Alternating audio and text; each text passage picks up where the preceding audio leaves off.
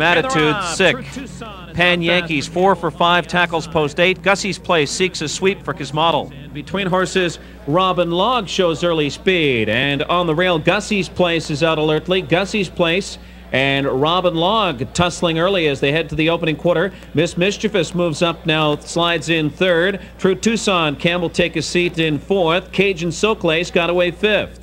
Bye Bye Shatsy is sixth. Sign in the Sand is seventh. Pan Yankees parked out eighth now. And at the back is One Cadet.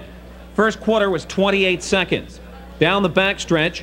And now here comes Campbell with True Tucson. A guns to the top. Takes the lead away from Gussie's Place.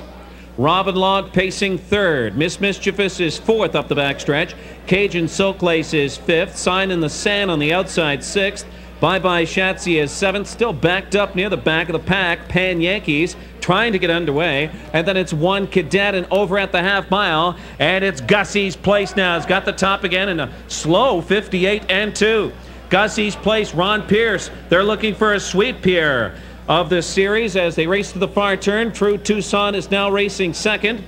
Attacking first over Miss Mischievous and George Brennan trying to rouse that one. Sign in the Sand picks up that cover now fourth. Robin Log is dropping out of it fifth. Pan Yankees now starts to kick in three wide with Mike LaChance. Still has some ground to make up. One Cadet trying to fly from the back. 3/4, 127-4, and they turn for home.